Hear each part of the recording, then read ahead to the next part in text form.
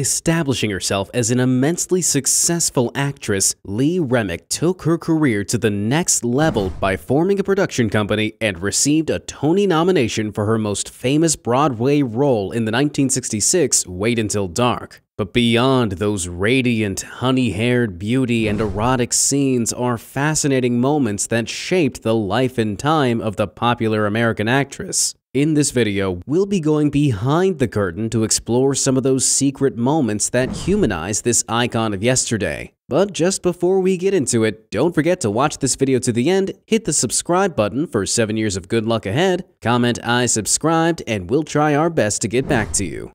Early life. Born Leye Remick on December 14, 1935 to actress Gertrude Margaret and Francis Edwin in Quincy, Massachusetts, U.S., Leye attended the Swoboda School of Dance and the Hewitt School before joining Barnard College to study acting. She also received training at the Actors Studio, where she eventually made her debut with a role in the play Be Your Age. She made her first film debut in A Face in the Crowd.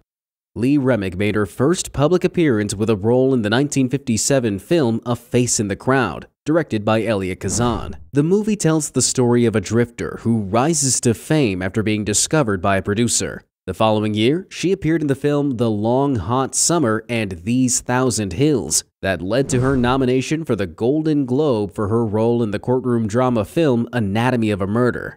Rise to stardom.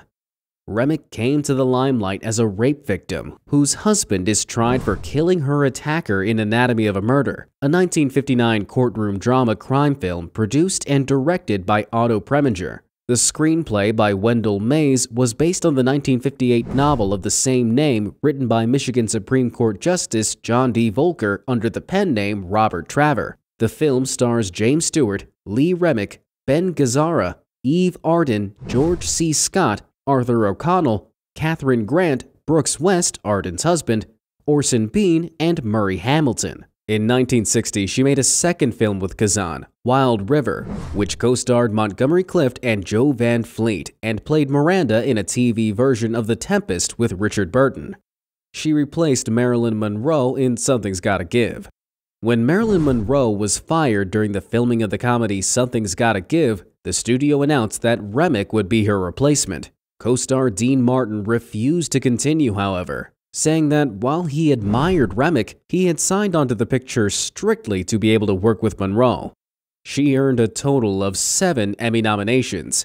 Her role in the 1973 TV movie The Blue Knight won her a Golden Globe Award and also a nomination for an Emmy. Over the course of her entire career, she earned a total of 7 Emmy nominations for her roles in TV miniseries and TV movies. Her last role on screen was the miniseries Around the World in 80 Days, a 1989 3-part television Eastman Color miniseries originally broadcast on NBC. The production garnered 3 nominations for Emmy Awards that year.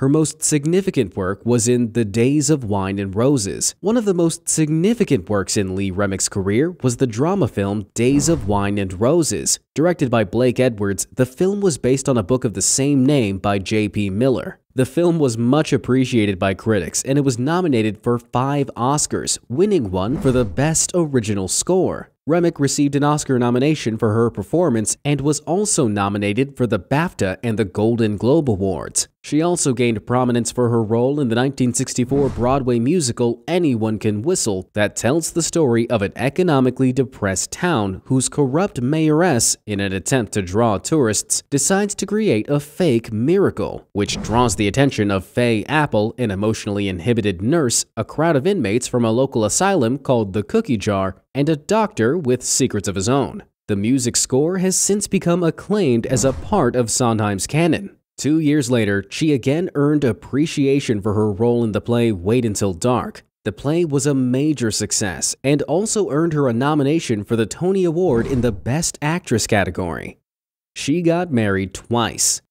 On August 3, 1957, Remick got married to producer Bill Colleran, whose credits include Your Hit Parade, The Dean Martin Show, and The Judy Garland Show. They had 2 children, Catherine Lee Colleran and Matthew Remick Colleran. Unfortunately, the marriage ended sooner than it began, both divorced in 1968. Shortly after, Remick got married to British producer William Rory on December 18, 1970. Before they got married, William worked as an assistant director in the 1965 Darling, far from the madding crowd and The Lion in Winter.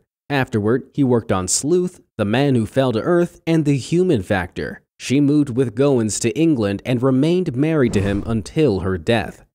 Final exit.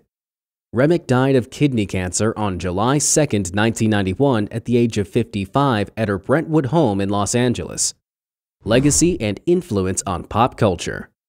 Remick was awarded the Women in Film Crystal Award in 1990 and given a star in the Motion Pictures section on the Hollywood Walk of Fame at 6104 Hollywood Boulevard, which was dedicated April 29, 1991. Also, she became the subject of Leye Remick, the 1978 debut single by the Australian indie rock band The Go-Betweens. The British indie rock band Hefner recorded a song titled Leye Remick in 1998, unrelated to the Go-Betweens single. Throughout her career, she was nominated for several more Golden Globes and Emmys for her powerful performances and won the BAFTA Award for her role in the TV miniseries Jenny, Lady Randolph Churchill in 1974.